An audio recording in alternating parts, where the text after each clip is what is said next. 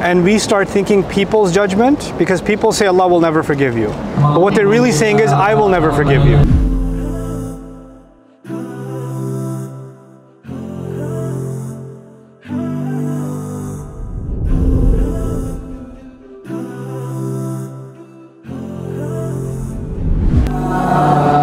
Guys, hey, I'm gonna give the guys a turn this time. But I'll give you one. Go ahead if you guys want to. Yeah. Alright, so when you're like giving tests like an upgrade.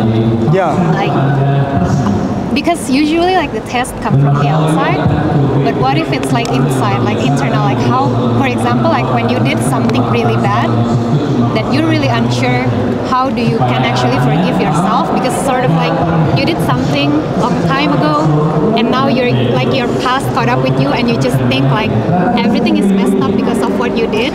Like how do you can actually forgive yourself? So when you have a hard time forgiving yourself, it's usually because people have convinced you that you're unforgivable.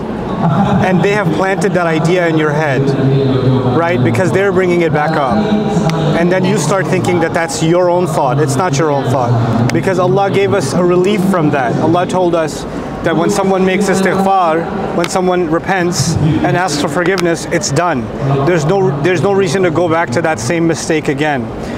Even something as serious as murder, like in the case of Musa alayhi salam, when he accidentally murdered someone, immediately he asked for forgiveness and immediately Allah forgave him. And it's not because he was a prophet, because he wasn't even a prophet yet when that happened. So that was for every believer, right? So what happens is we start underestimating how much Allah forgives. And we start thinking people's judgment, because people say Allah will never forgive you. But what they're really saying is, I will never forgive you. So we confuse people's judgment with Allah's judgment.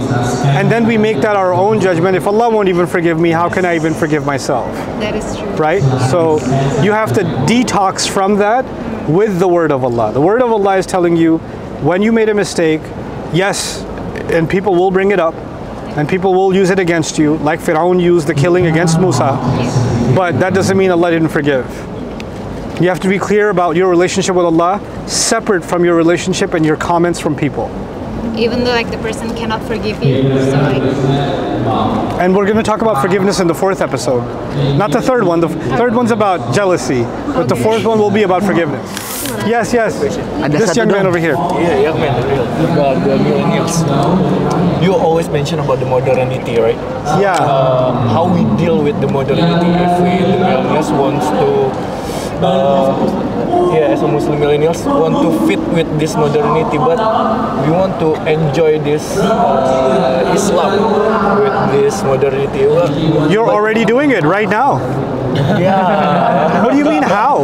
But sometimes I cannot really. You're a millennial, and you're here.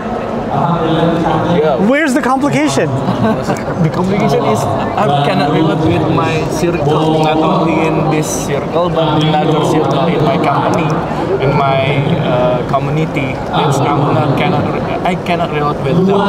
So how can we give them the hikmah, or we can have to be dominant as a Muslim millennials? I think that Islam is firstly about principles, and when you demonstrate that your principles, even at the company, even in your other environments, make you a better employee, make you a better manager, make you a better person, then those qualities start speaking for themselves, you know.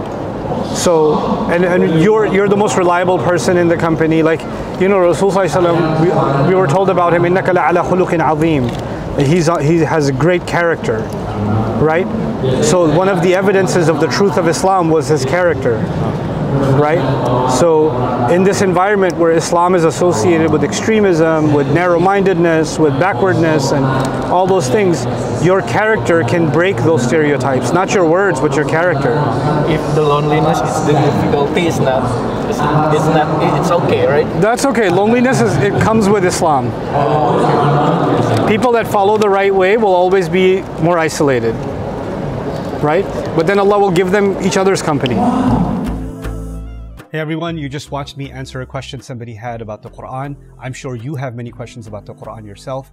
A lot of these questions get answered in the Deeper Look study myself and my team do and turn into a series of the Quran on the Deeper Look series available at BayyinahTV.com. So get your questions answered, sometimes even without having to ask them, by studying these surahs in depth with us at BayyinahTV.com under the Deeper Look section.